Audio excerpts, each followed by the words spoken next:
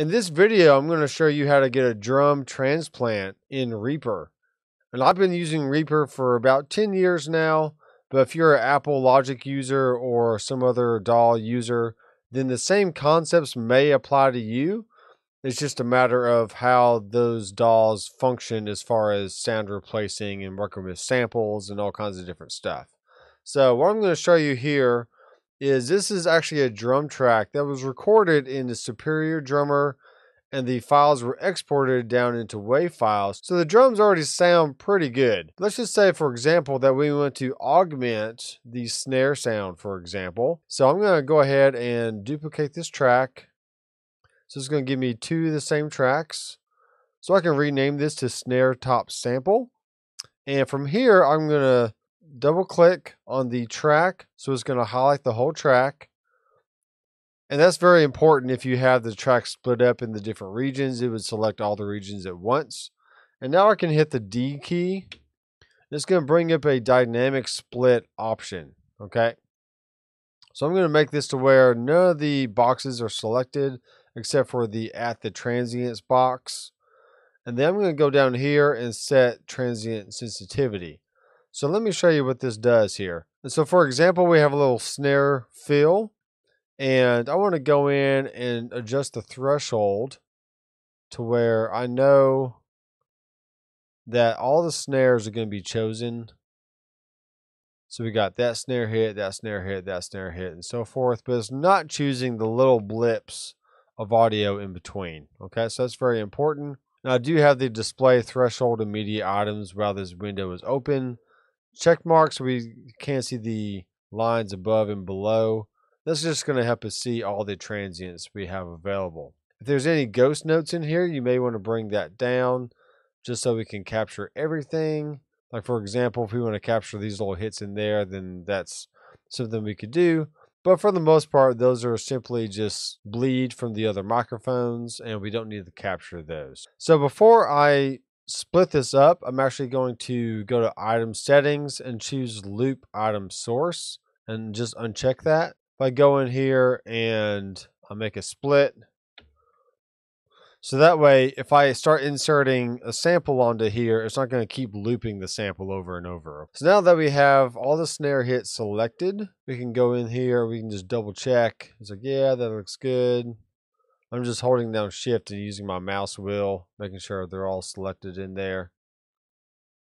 And this is going to be more important if you're dealing with live drums. Because with live drums, you get a lot of bleed, you get a lot of, anomalies in there that may not be what you want, but we're just making sure we're capturing everything. So we're going to go ahead and hit split, and it's going to split all the regions here. Now, this is not going to be a perfect process. I'm going to have to go in and do some manual editing. But for the most part, this will be pretty good. So I'm going to go ahead and double click the track so it highlights all the regions that I've made a split of. I'm actually going to go to View and then Media Explorer. And I have a whole folder of 1000 drum hits. And in this window, I am going to choose autoplay, but I'm going to deselect the repeat symbol. So that way it just doesn't keep repeating over and over and over. I'm going to click on the I/O and just make sure it's going out the output that I want, which is 23 and 24. So that is fine for that. And let's just choose the first one and see what it sounds like. Okay, let's choose the second one. Third one. Sixth. So let's go and find something that's really drastic sounding. All right, so I'm going to choose snares 44 and I'm going to right click and I'm actually going to insert as take in selected items. So let's just see what happens if we choose this option here. Okay, you can see that we didn't have the loop keep repeating. So this is where the loop stops and we're just coming on the hits. So I'm going to hit Command L, which is going to hide the first take and we're going to just see the second take. And this just allows us to go back and choose different takes if we need to. But for now, we are just going to totally resample everything. All right, so let's listen to what this sounds like if I Just kind of blend in the current sample.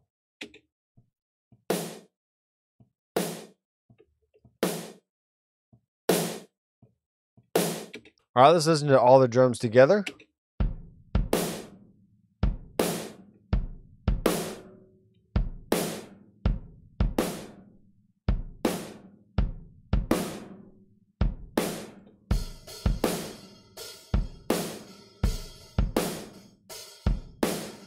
All right, so you can still hear the original snare in there, but the sample is just kind of adding another dimension to the overall sound. And that may be what you want. You can do this for like 808 breakdowns if you get to a bridge and you really want to hear like a 808 kick drum sound on the drums in a certain section, then we can totally go and do that, right? So for example, let's go to our bridge section and let's actually do that. This might be kind of fun. So we're going to duplicate our kick track. And let's rename this kick in sample. And let's just split the track from here and let's go to here. Okay, so we're only going to adjust this one little section right here. And we can mute the other regions because we're only going to work with this one area. So let's go ahead and hit D and transient sensitivity. And let's make sure that we're only selecting the kicks. And that looks pretty good. So now we're going to go ahead and hit split. And now select all these, go to properties, take off the loop source. And let's actually go back to another folder here. Now, I may not even have an 808 in here, but let's just find something that works.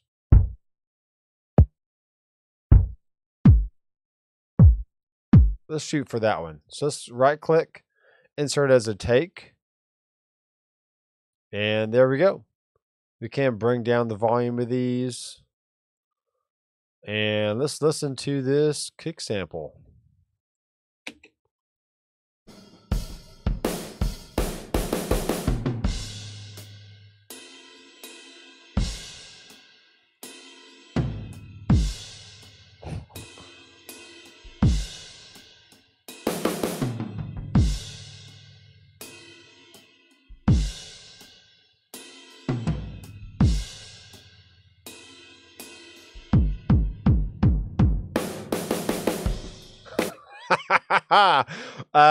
You can have a lot of fun doing this kind of stuff. So there's just a few examples of what you can do here in Reaper to replace certain kicks or replace everything.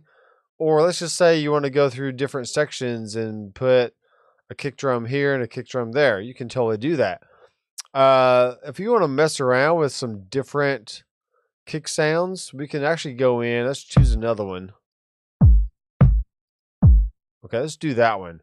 Let's do the same thing. Let's insert this as a take. Okay, at this point we can hit Shift and T, and that's going to scroll through the different takes that we have. So let's listen to what we have on this kick.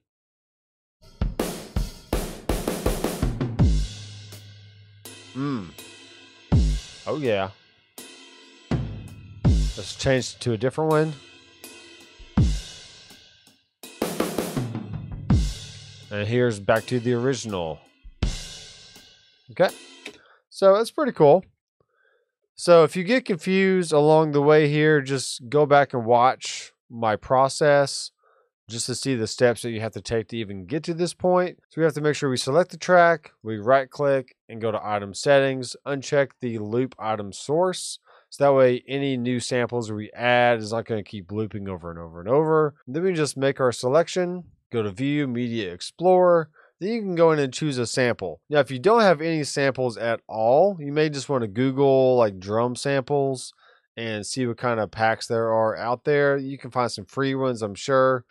And there's all kinds of different options. Now, if you happen to own TuneTrack, Easy Drummer, or Superior Drummer, you can use MIDI to actually replace drums as well. So let me go ahead and show you how we do that. All right, so since we've already done the process of splitting a track, we may not have to do that again, but let's just go through it just for example's sake. And let's replace the drums in this chorus right here. Okay. So I'm going to make sure my grid is on and make sure my cursor is going right on the grid. We're going to separate this, and then we're going to separate to the turnaround. So we're just going to mess around with splitting up the kick drum right here in the chorus. So we're going to make sure we right click, go to item settings, take off the loop item source. That's very important. Let's do that first. And then we're going to hit D. And we're going to actually create a chromatic MIDI item from slices. Okay, so check this out. We want to make sure we first are choosing our threshold. So we're just choosing the actual kicks and not the snare bleed that you see right there. And that works for that. So we're going to hit split. And now you can see the actual MIDI items underneath, which is really cool. Okay, so let's double click on the MIDI and let's select all by doing Command A. Right click. We're going to go to event properties. Now we're going to select an actual note. Let's choose C#2 and hit apply. And now they're all the same notes. And now we're going to go in and choose Easy Drummer, which I use a lot. And if you don't have this program, it's perfectly fine. There's lots of other ways to do this. But let's go and look at the kick and let's figure out what note it's actually triggering. So we're going to look at the details, and the hit is actually C1. So let's go back and make sure all these notes are selected. We're going to right click, event properties, and let's go and choose C1 for our hit. Okay, which is this one right here. We're going to hit apply and note. So now let's just see what happens if we pull up Easy Drummer. Let's go ahead and render this track. We're just going to make it mono. Okay, there we go. Let's listen to it.